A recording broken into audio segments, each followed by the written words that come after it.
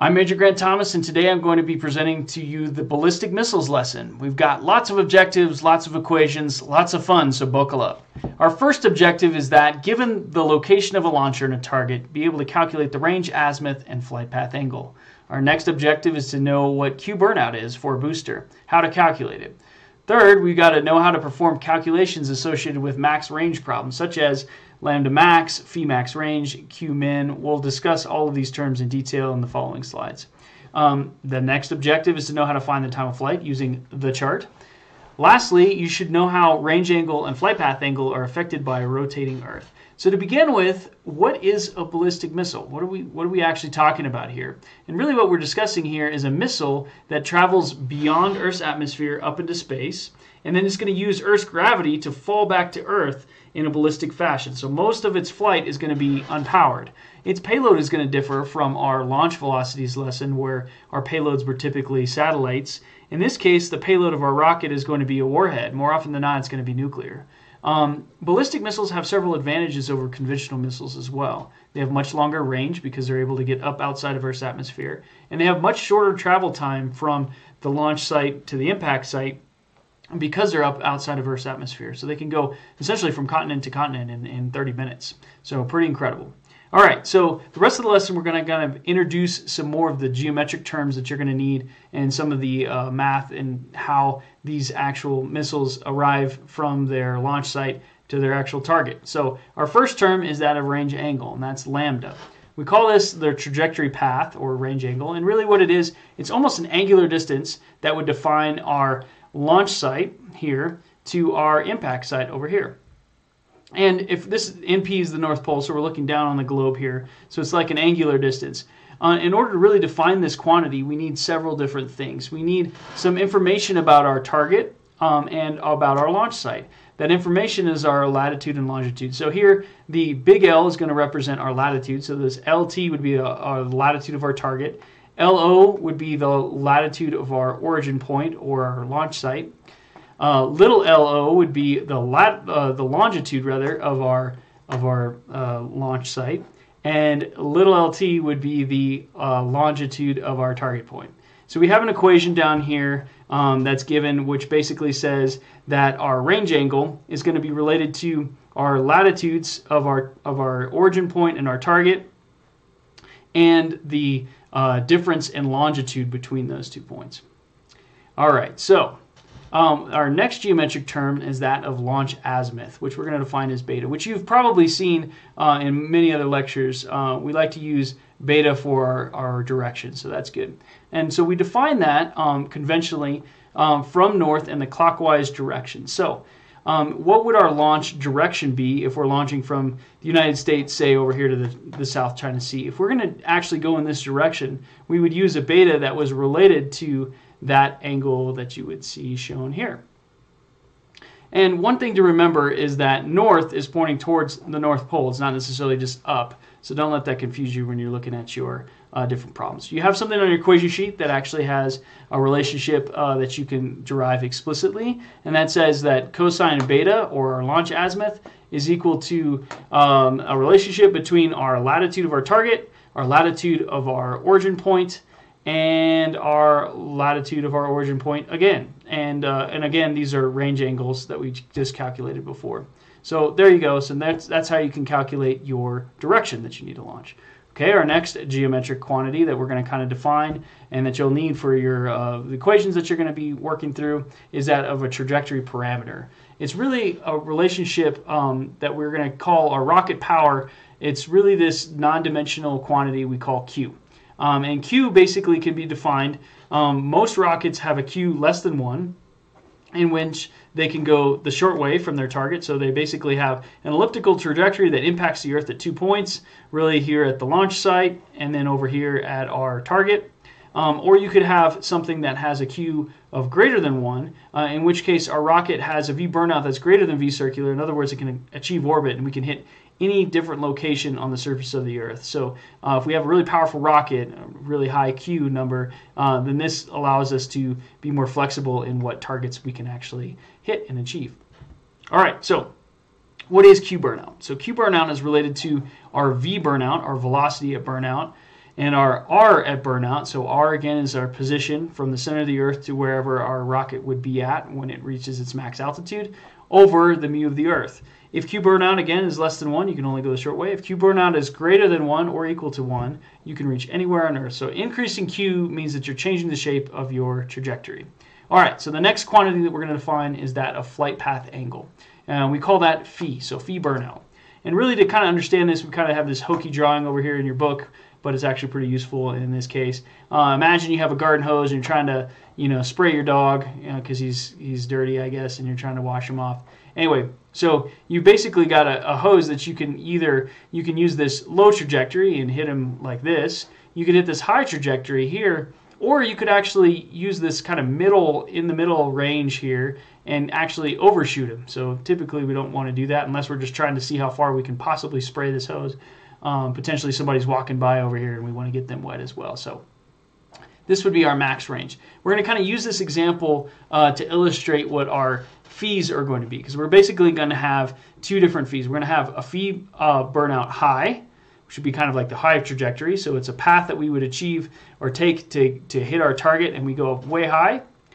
This allows us some advantages to get up outside of Earth's atmosphere as fast as possible. So it allows us typically to be more accurate because we're basically spending less time in the region of Earth's atmosphere. We experience the most drag and the most uncertainty. You've got an equation for that on your equation sheet here. It's related to our range angle again and Q burnout.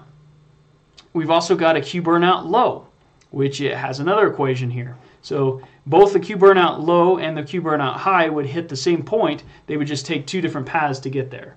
So there you go. And then if we wanted to, we could actually find the max range of our flight path angle. So this might be useful if, for instance, we were trying to consider the furthest target that we could hit from a particular launch site. This is the equation that we might use. We might use this max range equation, which is related to our range angle again. And we can also calculate our max range angle. And to do that, you need to know how strong our rocket is, or really what our rocket power is, and specifically Q burnout. So that we've got an equation for that. So that allows us to know the maximum range angle that we can actually hit. And then we've got our minimum trajectory parameter to reach a particular target. In other words, if we have a particular target, what's the smallest rocket that can actually get me there? And so I have an equation for that as well, and it's related to, again, range angle. There you go. All right. We've talked about a lot of equations. We've talked about a lot of different things. Is there an easier way? And it turns out, yes, actually there is. There's a table. So I'm going to show you the next few slides how to use a table. So if you prefer, you can actually use the table instead of using your equation sheet to actually get some of these answers. So the table is going to look in general like this, but we'll talk about it in more details. It's called the table or the chart. So there you go. You can find copies of it in your book as well. So our first question here would be, let's say that we had a particular rocket that had a Q of 0.9, so it has a Q of less than 1, so we're only going to be able to go the short way. And we have a range angle that's 82.6, so this would be given to you in a particular problem. How could I use this chart to actually calculate what my phi might be? So how would I go about using this chart? So there's a lot of different axes here, so we'll kind of define these things as we go. But the first is you've got these along the x-axis here, you've got degrees and it says range. So this is actually our range angle. So this would be essentially our lambda. And then we've got these blue lines here that are kind of these arced lines. These are our Q values. So we have a Q of 0.9, so we can already kind of identify what blue line we're going to trace out. And then we've got several other values as well. If you look, you've got these red lines coming down this way, and those are our flight path angles. So those are our phis. And then last but not least, we have these values over here, which are, it looks like 0.2, 0.25, 0.3. That's our time of flight over our P circular. So we're going to talk about that in a subsequent slide. But basically, we're going to be able to use this chart to calculate our time of flight, which is actually going to be pretty handy. One more thing I'll identify for you. We've got this line here, this green line that goes right through the center of all this. And it says maximum range. So this is going to be our line of maximum range. So since we're taking the short way, we've got a maximum range that we can hit.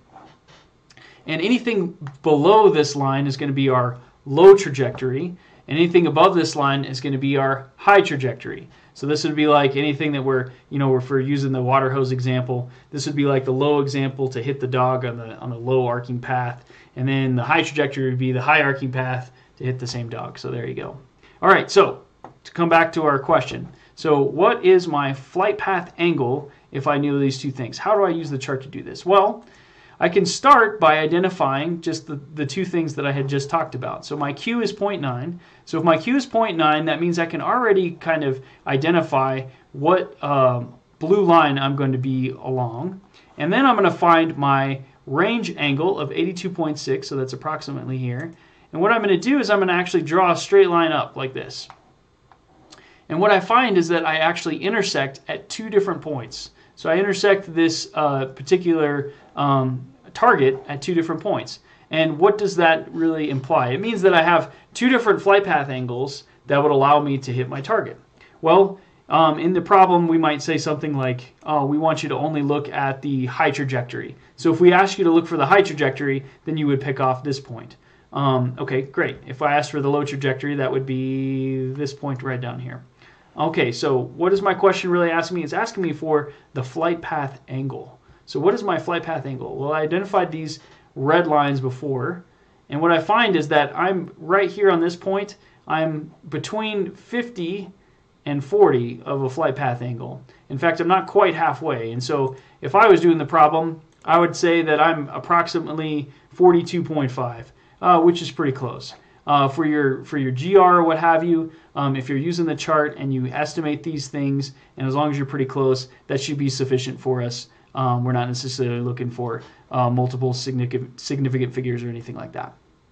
All right, so how do I use this chart to calculate my time of flight? Because I kind of teased that out earlier, so let's discuss that in detail here. So how do I use this same chart? So let's imagine that we still have the same problem. We have a Q of 0.9, a range angle of 82.6 degrees, and a flight path angle of 42.5 degrees. What is my time of flight, and how would I actually go about calculating that? Well, I'm at the same intersection point since all the things were before. Again, I'd have to tell you explicitly, look at the high trajectory, so that's something that you would have to do. You could also draw a line straight across here over to look at this TOF over P-circ ratio. And what I find is that I get about, I found that to be 0.58 of P-circ, which we're going to talk about here in just 1 minute. For right now, you would just write down 0.58 P-circ. Next, you could calculate your max range. And how do I do that? Well, for that, I look at my green line. And so I have the same rocket because the rocket is what I have. It has a 0.9 Q. And so that Q puts me right here at this point right there. That's where I intersect this green line. And what does that mean? Well, it means if I wanted to figure out the farthest possible target that I could hit, it's 110 degrees away from me in terms of lambda. So there you go. So that would be 110 degrees. And then lastly, we have this phi max range. So what is my phi max range? Well, I can actually identify two lines here that bracket my max point here where my phi, or my lambda rather, max range is at, and I'm closer to 20 than I am to 10. I said that's approximately 18. Sorry, it's clipped off there in the video, but you can get the idea. So that's how you use the chart. So in the previous slide, I just mentioned that you wrote 0.58 of P-circ as your time of flight. Well, that doesn't sound like a time of flight that you've calculated before, but it turns out that if you wanted to, P-circ is actually the circular orbit period. And we have lots of equations for the period, but in this case, we're going to assume a circular orbit, and we're going to use our burnout for the dimension of our actual orbit. And so I can calculate what that period is. And my time of flight is going to be this number here, which we calculated from before. So if we were using the previous slide, that'd be 0.58 multiplied by P-circ. And that gives us our time of flight. So that's how you use the chart to actually calculate a time of flight. But we all know that the Earth is actually rotating. And most of the things we've been talking about previously, we're talking about Earth that wasn't rotating. So what effect does a rotating Earth have on our actual ballistic missile trajectory? Because our ballistic missile is traveling for maybe 30 minutes in the air, which is a significant amount of time if we don't take into account the fact that our target's going to be moving under us while we're actually trying to go meet it. Then we're actually going to be off target. So we have to take that into account. So how do we actually go about doing that? Well, we have an equation for that, and basically it's related to the Earth's angular velocity, which is not surprising. It's 15 degrees per hour. And we can figure out what our actual correction needs to be to our range angle using this equation. Here's another just kind of image of what this might look like. So as our Earth is rotating, our target is kind of spinning underneath us. So we need to kind of be able to anticipate where it's going to be and aim for where it's going to be, not necessarily for where it is. All right, so here's the kinds of questions that you might see on a GR and the kinds of things that I would expect you to be able to kind of reason through when we give you something about taking into account the fact that Earth's rotating. So if we're launching eastward and the Earth's actually rotating eastward, the impact on our range is that our range is going to go up. So if our range goes up, that has a particular impact on our flight path. And to think about this, I like to use this chart that we were talking about before, kind of with the dog. So this is our low path here, and this is our high path. If our range is actually moving closer towards this max, so it's moving out towards the red, then what do I need to do if I'm on the low flight path angle? Well, if I'm on the low flight path angle, I actually need to crank up my angle just a little bit so that I can actually get out to this target. And if I'm on the high flight path angle, I actually need to decrease my angle just a little bit so that I can actually hit this target a little bit further out. And what's the impact on my time of flight? Well, if I'm launching eastward, my time of flight is going to go up because the Earth is going to be essentially rotating underneath me if I'm on the low flight trajectory path. So if I'm on this path here, my time of flight is actually going to go up. And if I'm on the high path, since I'm now choosing just a slightly lower angle here to hit my target, my time of flight is actually going to decrease just a little bit. All right, so that was all for eastward.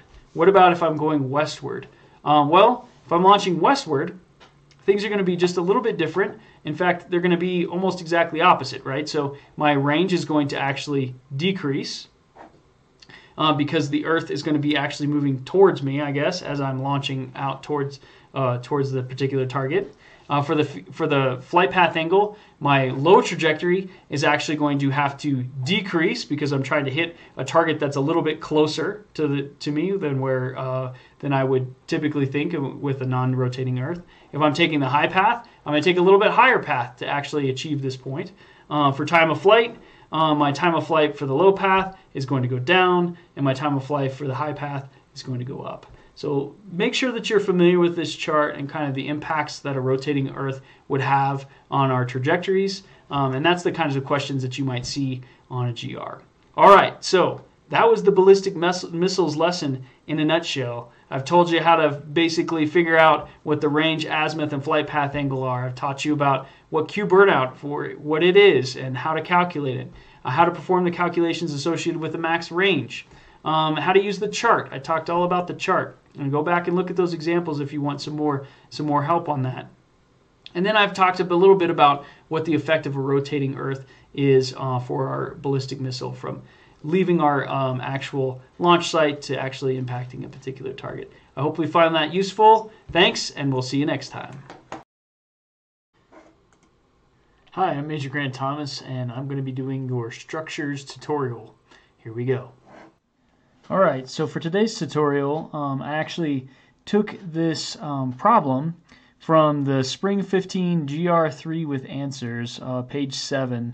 So this is a page from a GR, and this is similar to what you might see for a structures problem on an exam. So this is not an exhaustive tutorial, but that should give you an idea of the kinds of problems that you might be asked to solve. So the first question is, says circle all that apply. Why is it important to determine the fundamental frequency of a satellite? And then you have 4 choices. So we're expecting you to circle all that apply, so you might circle more than one here. Let's see. So the first answer says to ensure that the satellite can fit into the payload fairing on top of the rocket. So this is not the right answer because you basically, when we're talking about fundamental frequency, we're not really talking about volume as much as we're talking about mass. So specifically, fundamental frequency is a relationship between stiffness and mass. And this question, part A here, is saying, why can't we, talking about fitting it into the payload fairing on top of the rocket, that's a volume kind of question, so that one's not going to apply. All right, so part B. Why is it important to determine the fundamental frequency of a satellite? Part B, to ensure that the frequency does not interfere with communication. So this is not correct because it's talking about a different kind of frequency. This is the frequency that we might deal with when we're talking about signal to noise. That's going to be different than the fundamental frequency. All right, part C. Why is it important to determine the fundamental frequency of a satellite? To help calculate the effects of the satellite propulsion system at the end of life. All right, so this one's not the correct answer because we don't really have any kind of relationship that we have explicitly drawn here between stiffness and mass and the propulsion end of life. Sometimes, usually when we're talking about end of life with these kinds of questions, we're really talking about the EPS system. We're not talking about that here, so this one's also not going to be correct. All right, so the correct answer is actually D. It's to determine that the satellite will not be damaged in the launch environment. This is basically so the satellite is going to have a fundamental frequency, which is going to be its lowest natural frequency, and we don't want that to be activated by the launch vehicle. The launch vehicle is actually going to swing through multiple different frequencies, and so we don't want the launch vehicle to activate this fundamental frequency. So the correct answer in this case would be D. All right. So that's an example of the kinds of problems that you would see in terms of a word problem with structures. Let's talk about an actual math problem here. Okay, so this one said, given the following satellite and 3 launch vehicle options, which launch vehicle provides the most margin? And then what is that margin? And then it gives you some actual givens here. It tells you that the satellite mass is 110 kilograms and its structural stiffness constant is 9.5 times 10 to the 6 newtons per meter. And then it gives you several different launch vehicles. Well, to begin with, what I would do for this problem is calculate what the fundamental frequency of the satellite is going to be. And for that, we actually have an equation on our equation sheet.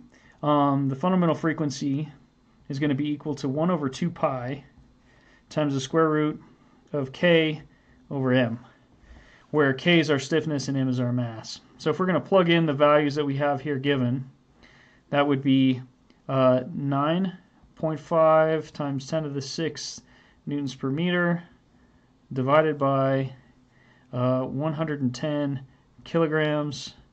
If you do the math there, we'll see. I don't know if you can see my calculator here. I'll bring it over here to this side.